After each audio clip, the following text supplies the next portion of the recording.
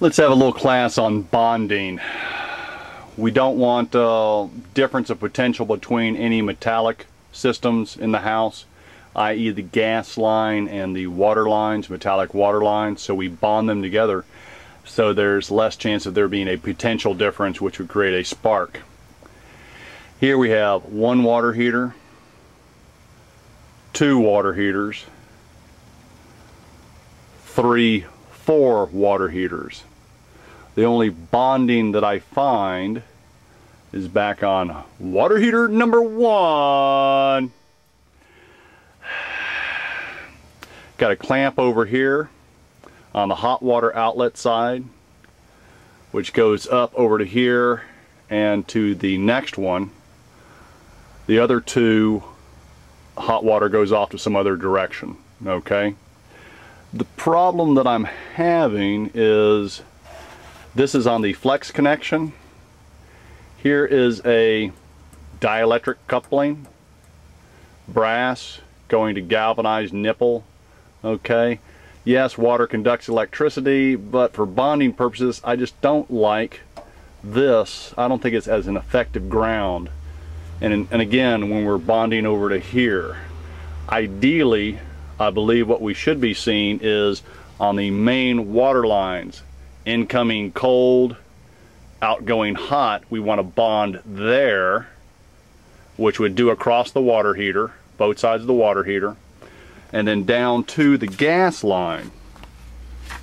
Let me take you down slow and easy. Gas line being what comes down over here through the floor, black metal pipe. Here they've got the two clamps that are going on the flex water connections coming down to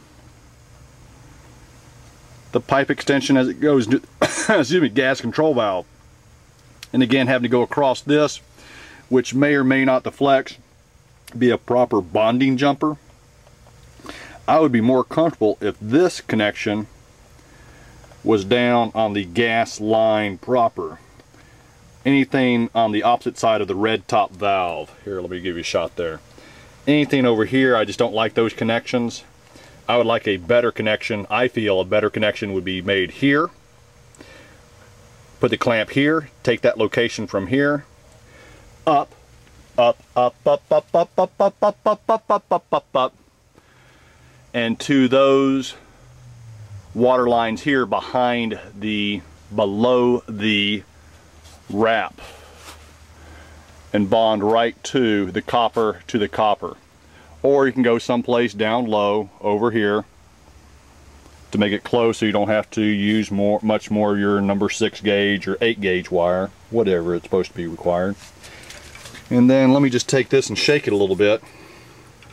Gee,